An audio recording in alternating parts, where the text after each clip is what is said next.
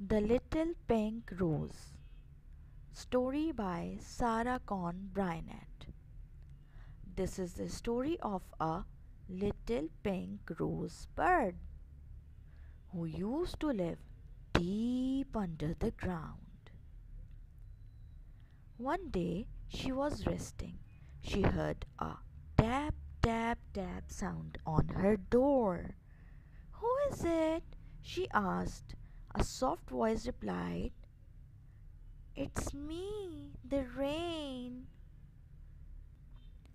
and I want to come in." "Sorry, I will not let you come in," said the little pink rosebud. After a while, the rain again knocked the door. "Who is it?" again asked the little pink rosebud.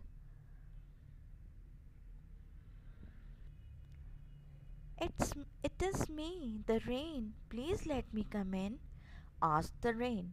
"No, you cannot come in," said the little pink rosebud. Then the little pink rosebud was resting again. She again heard a knock on the door and asked, "Who is it again?" "I'm resting."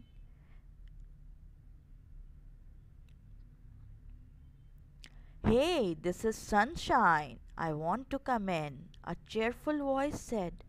"I cannot let you come in," replied the little pink rosebud. It was again quiet and the rosebud was resting. Again someone knocked on the door. Again the rosebud asked, "Who is this?" She again heard a cheerful voice. "It is me, Sunshine. Please let me in." "No, you cannot come in," replied the little pink rosebud. The little pink rosebud was sitting quiet. Then she suddenly heard a knock again on the door. She asked again, "Who is at the door?" "It is the sunshine and the rain," said the sunshine. "It is the sunshine and the rain," said the rain. The rosebud opened the door and replied, "Oh, it's two of you together. You both can come in now."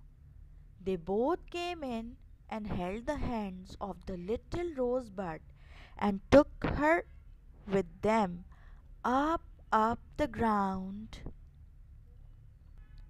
and asked her to poke her head. She poked her head through and found herself in a beautiful garden and bloomed into a pretty pink rose flower.